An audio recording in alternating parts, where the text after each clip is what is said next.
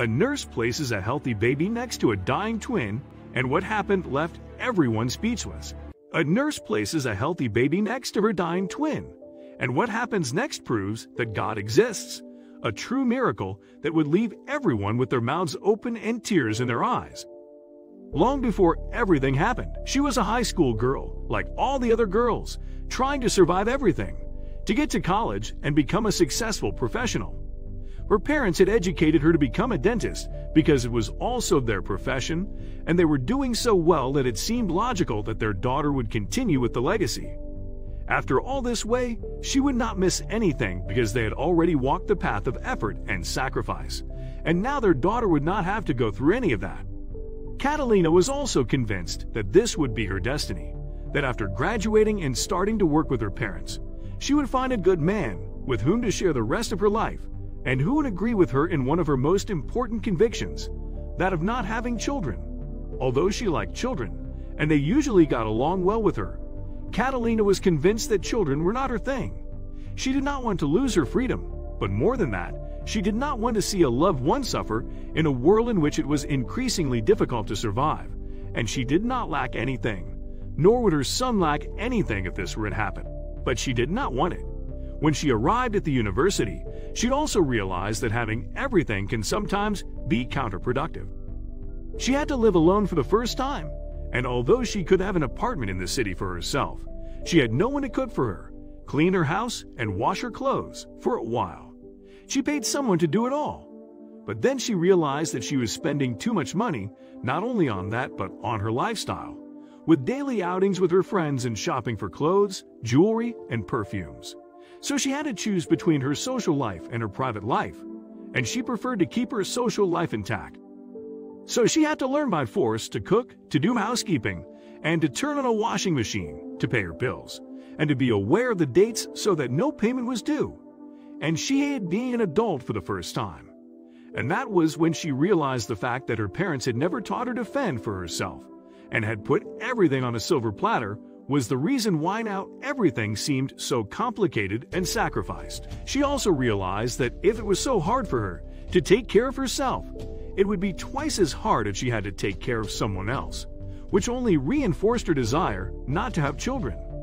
She decided to avoid pregnancy at all costs and underwent surgery to tiger fallopian tubes, even though she took care of herself all the time as if she was fertile every day of the month and required the same care from her partners.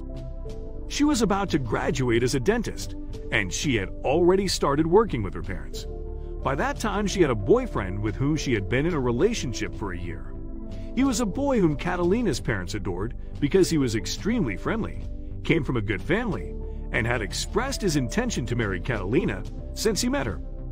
He had his apartment and a brand new family business that would make their daughter even more comfortable than they did, and that made them happy. Plus, he seemed sincerely in love, so there was nothing more he could ask of life. However, Catalina, who had decided children so long ago, had never taken the time to talk sincerely with her boyfriend about the subject. He knew that his girlfriend did not want to have children, and neither did he. But he had never delved into the matter because he agreed with her not to have children at that time, and he believed that she thought the same way, but instead, he left the door open for the future. Several years later, he did not know that Catalina was talking about never having children until the night he asked her to marry him. Just minutes after she had accepted his proposal, the subject suddenly came up, and he told her that it would be ideal for them to have a child between 30 and 35 years old. And then she surprised him by saying that she did not want children either at 30 or at 35 or ever, and that upset him in a way that no one had imagined, and blinded by anger. He took her by force without any precaution, wishing that she would get pregnant right there. And now Catalina's body was battered and her heart was broken, and as soon as she could, she ran to her parents' house. Although she didn't tell them anything, they assumed she had argued with her boyfriend and hesitated to let it happen the next day. When he came to pick her up, however, they didn't think it was anything serious and didn't want their daughter to miss the opportunity to be with such a nobleman. So they let him in to talk to her. To Catalina's surprise, he spoke to her as if nothing had happened and asked her if they were going to tell their parents at once that they were getting married, or if she would prefer to wait a while to announce the engagement formally. She could not believe her ears. She told him that after what he had done the night before, there was not the slightest possibility of them getting married, and threw him out of the house amid tears and screams. When he left, she told her parents the whole truth, who gave her their full support and told her that she could stay with them as long as she wanted.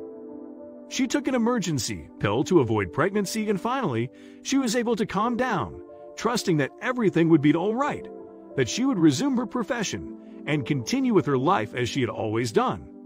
But nothing went well because, despite everything she had done to avoid it, Catalina was pregnant with twins. The news hit her like a bucket of cold water, and she went into depression for several months. Her parents were by her side all the time, and so were friends. Everyone tried to calm her down and help her, but it was not until she was a month away from giving birth that Catalina was able to accept her reality and reconcile herself with the idea of being a mother.